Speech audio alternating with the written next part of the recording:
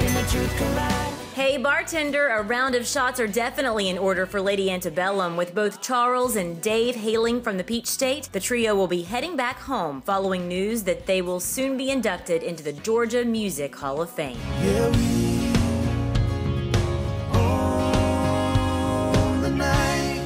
The three will be owning the night during their official induction ceremony set to be held October 11th, when they'll join the likes of Chet Atkins, Brenda Lee, Ray Charles, and Otis Redding in the state's prestigious hall. Play it again, play it again, play it again.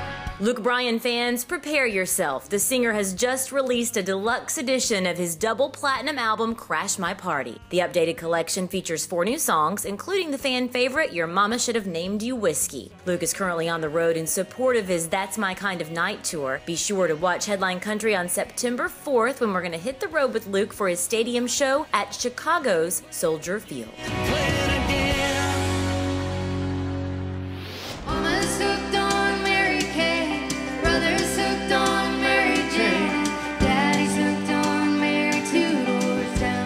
Not even 1 month after Kacey Musgraves wraps up her stint on Katy Perry's Prismatic World Tour, the 2-time Grammy winner will be setting out on her own headlining run titled Same Tour, Different Trailer, a comedic take on her critically acclaimed Same Trailer, Different Park album.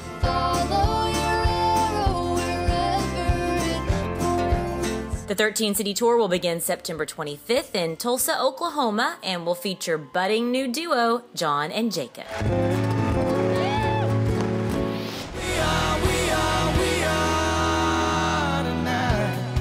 Billy Currington's latest hit, We Are Tonight, has just earned him his career 9th #1 and 2nd in a row from his current album by the same name. The song was co-written by hot newcomer Sam Hunt, who's been on a bit of a winning streak of his own lately. We don't have to go home, we can leave the night on. We can leave the night on.